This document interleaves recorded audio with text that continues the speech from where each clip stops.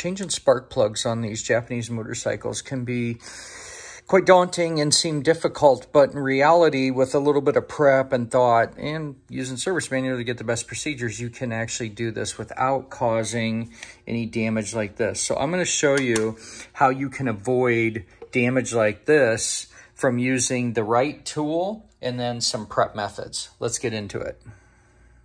Hey friend, smash that subscribe button. It really helps us out. Also, we have hundreds of videos and playlists on here for you. Enjoy the video. Changing spark plugs on V4 Hondas can be a bit of a pain because they are buried in the front. The rears, no problem. It's best to do maintenance care, like do a valve adjustment, do everything together. But if you're just doing something where you only got to change the spark plugs, what you want to do is take the fasteners out of the radiator. These hoses are flexible, take any wires off, just kind of tip it forward and then you can access it. But then to do that, you're going to need a couple more tools because your standard sockets and wrenches still will not fit in there. If you're trying too hard, you're going to ding up the radiator and do like someone's done here in the past and put little knuckle marks in there. Here's an even bigger pro tip. If you're working on a bike that was mint condition and didn't have anything like that and you're really concerned about protecting it, just take yourself a little piece of cardboard and stuff in there. You could even cut around if you want to go a little further.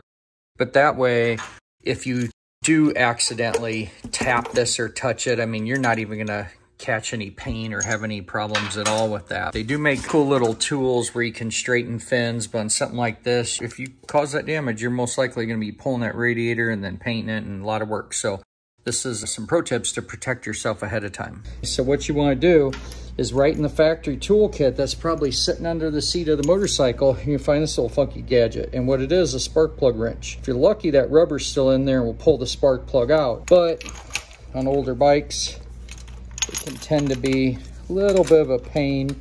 So what you do, you can see is you can slip that down there. Now this will articulate, okay? And then you just take 10mm wrench, or use a ratcheting wrench, ratchet that out of there.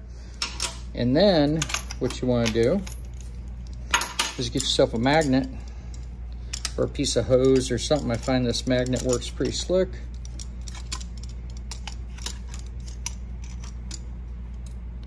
Can see me one-handed getting that spark plug up and out of there to find out that, yep, they needed change. Looks like it's had a pretty good life, but it's just plain due. The other thing that's not being shown in this video is before you pull those spark plugs out, always take a hose and blow it out as soon as I take the cap off so that I'm not getting any junk from out here down in there. Plug your holes until you're ready to put your new spark plugs in with a piece of paper towel. Those are some pro tips from howtowrench.com. Like, share, and follow.